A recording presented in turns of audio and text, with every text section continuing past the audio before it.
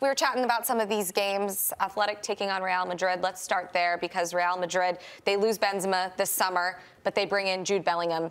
How do we see this side lining up? How do you think they'll fare? It's not like for like, that's for sure.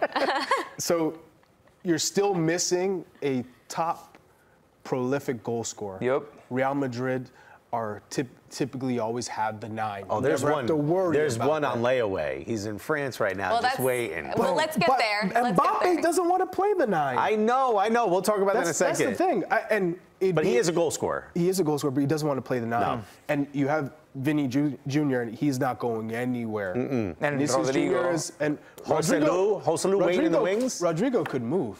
Yeah. And he would have to if Mbappe came to the team. Correct. But they still have to get a 9. Yep. So Real Madrid are in a weird position because you brought in Jude Bellingham. Not that you needed another midfielder, but Jude Bellingham is obviously exceptional. They're deep in the midfield. They're going to control games. But they still need a goal scorer. They brought on this guy from Espanyol, I believe. He was on the national team. They brought a 9, a Spanish 9, but he's not top tier. I forget what his name is. But he's not top tier quality. He had a stint at Real Madrid beforehand, early in his career, and then he was kind of like a La Liga man who was bouncing around a little bit, and now he's back. He had a breakout season. Oh my God! Let me ask you guys this: where Mbappe shows up tomorrow, right? You're moving Vinicius. Let's leave the 9 alone. You're moving Vinicius to the right, putting Mbappe at left. Joselu, no? No, forget that. Forget the 9. Joselu. Forget the 9 for a second. Joselu will play 9, I imagine. Forget the 9 for a second. Where does Vinny go? Does he stay?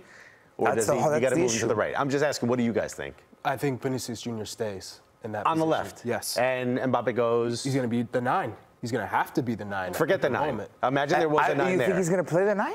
Imagine Benzema was there. Where would you put Vinicius? I think that's the biggest issue that Ancelotti has.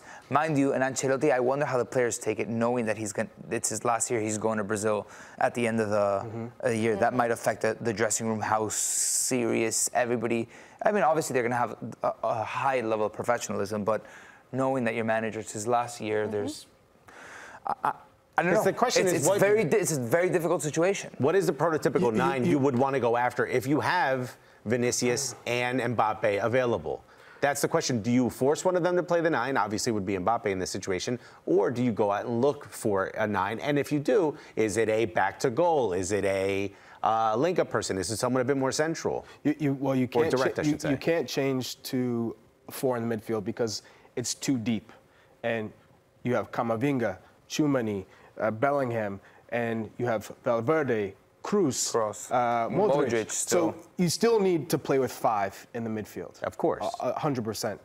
In the 9 position, maybe it's if you get Mbappe on a free, you can still invest and get a striker. Maybe not the top, but someone who can play a role where they're not maybe relied on to be the number 1 goal scorer. Someone who's better at facilitating for Vinicius Jr. and Mbappe. Can I throw out a name?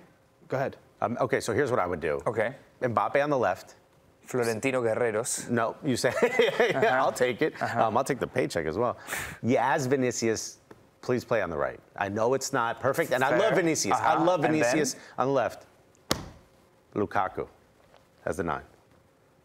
You're not putting all the hopes of scoring on him. Obviously can provide in a pinch. Loves to play with his back to goal. Link up would be beautiful. A lot of defenders would leave him because you got Vinicius and Mbappe sitting there. So he'd have a lot more space. He'd have a lot more time on the ball. I think there's an overpopulation of midfielders as well. You guys gave me no reaction. Valverde. To that, by the way. I mean, I like the speculation. Lukaku, like. They can sign a 9, and I think they should sign a top quality 9. But there's going to be players that are going to be unhappy because Mbappe comes. Rodrigo is top quality. Of course. He should not be sitting on the bench. You know who else is top quality? He's probably going to be sitting on the bench? Fede Valverde. He is very good. And that's how you win championships. Where do you slot him into the midfield? Look at Manchester City.